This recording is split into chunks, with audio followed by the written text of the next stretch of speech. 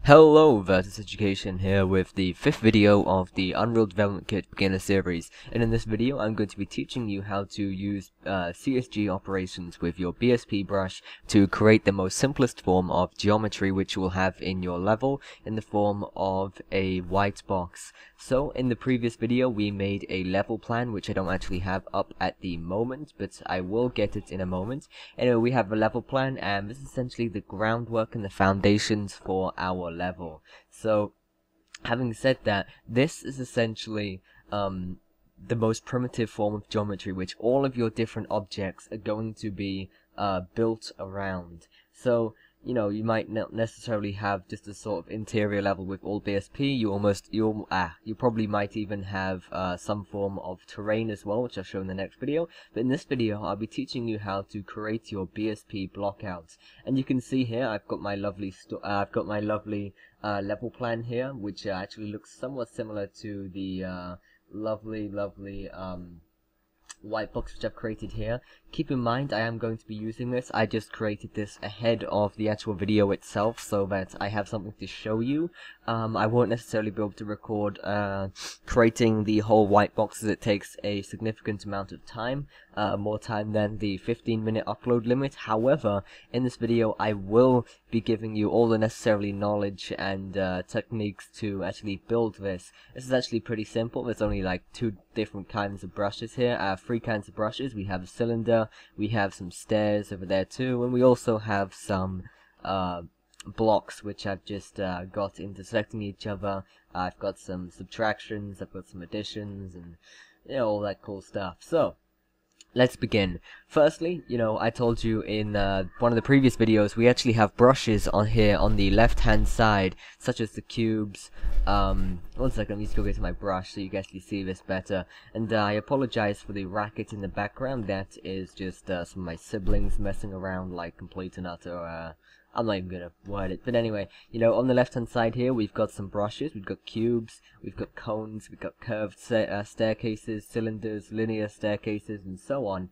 But you know, this isn't just a brush, keep that in mind. And if I actually go ahead and choose a square brush, put it here, and then go ahead and press play, you will see that nothing has actually happened inside of the level itself. Having said that, you know, we need to do some kind of process or operation to add in the physical geometry. So we can do this by using the CSG operations that we have on the left hand side here.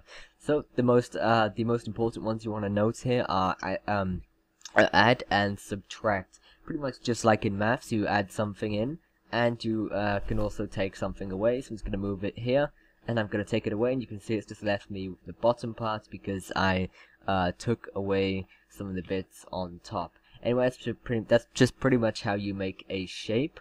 You can also do other things like intersections. So I can go ahead and just put it over a little bit, and what intersect does is essentially just selects geometry inside of the box and then wraps the BSP brush around that, so we actually can duplicate a physical brush. So I'm going to show you that by making a weird but somewhat cool shape. So what am I going to use? I'm going to use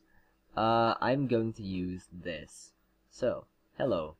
Let's add in some kind of physical geometry, and then I'm going to add in another part here, and then I'm going to use a square brush here to select the whole thing, and it's going to turn this whole geometry into a physical brush that we can essentially duplicate, other than just as opposed to just copying and pasting what we have. Oops, not good, wrong button. There we go, intersect, and we've got this lovely brush of my two little weird things. Anyway, that's intersect. I'll leave you to work out what de-intersect means.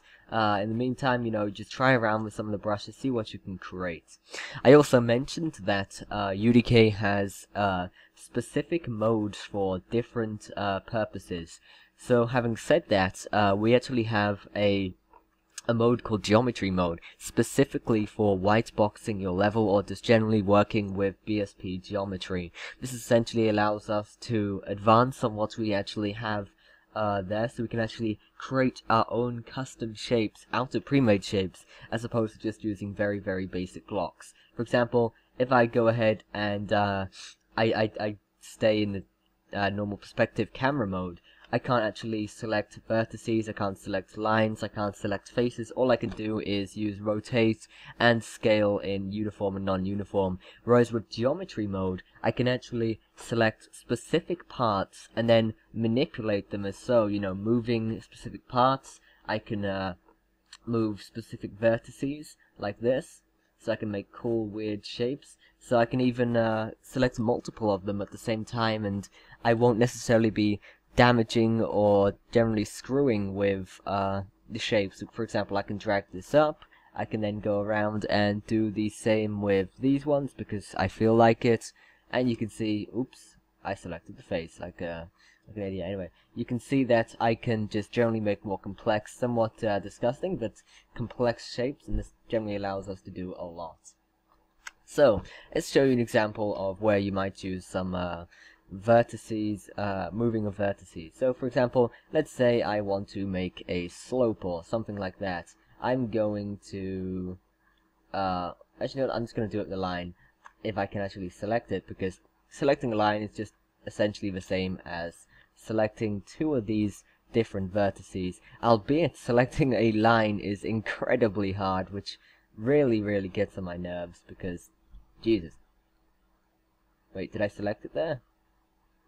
Ah, god damn it. Okay, I give up with trying to select that line. I'm just going to go ahead and select my two vertices, and I'm going to drag them down a bit, and you can see that it's making a bit of a slope, and I can do the same on the other side to even make a sort of triangle shape. And, yeah.